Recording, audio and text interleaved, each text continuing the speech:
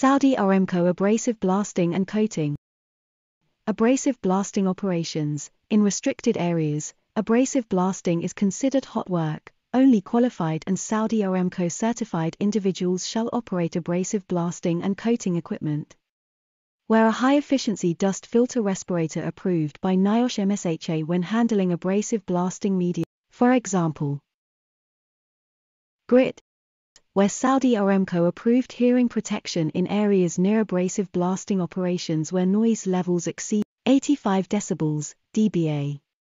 Wear an air-supplied hood, Type CE supplied air respirator, approved by NIOSH MSHA and additional personal protective equipment, PPE, including coveralls, and leather or neoprene gloves and apron when performing abrasive blasting operations.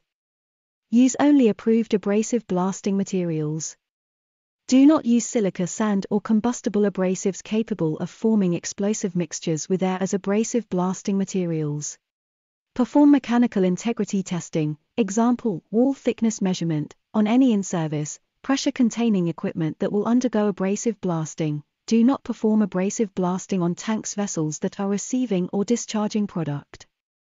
Never point an abrasive blasting nozzle at any person or part of your body.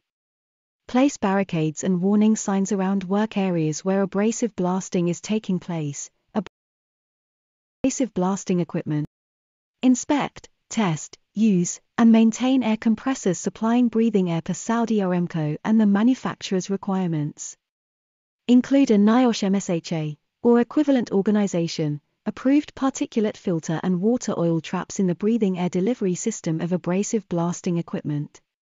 Oil lubricating air compressors that supply breathing air require continuous carbon monoxide, CO, monitoring with an audible alarm. Replace breathing air filters as recommended by the manufacturer, but not less than every 3 months. Check and drain water oil traps daily. Use compressed gas association, CGA, grade D supplied air for hoods or respirators and ensure the delivery system meets the manufacturer's specifications.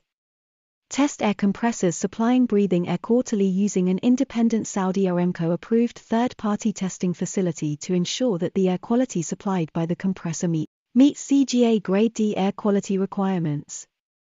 Electrically bond the nozzle, hose, blasting equipment, example, blast pot, and the material equipment being cleaned to dissipate static electric charge buildup. Electrically ground the blast pot and material equipment being cleaned to prevent the buildup of static electricity.